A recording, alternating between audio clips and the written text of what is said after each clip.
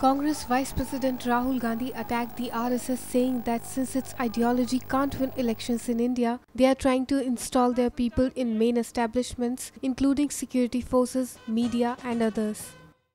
तो RSS के लोग हिंदुस्तान के हर इंस्टीट्यूशन के अंदर एक-एक करके अपने लोगों को डाल रहे हैं, चाहे वो प्रेस हो, चाहे वो ब्यूरोक्रेसी हो, चाहे वो जुडिशरी हो. He said that since RSS knows that its ideology can't win elections in India, it is approaching the other way. He claimed that sooner or later, the RSS is going to tell everyone that this country only belongs to them. Constitution में लिखा है कि हिंदुस्तान के हर नागरिक को एक vote मिलेगा.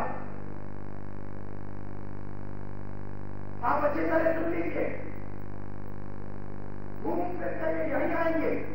Gandhi was speaking at Save Composite Culture meet by former JDU President Sharad Yadav when he made these remarks, and also targeted the central government for unemployment, farmer loan waivers, among other things.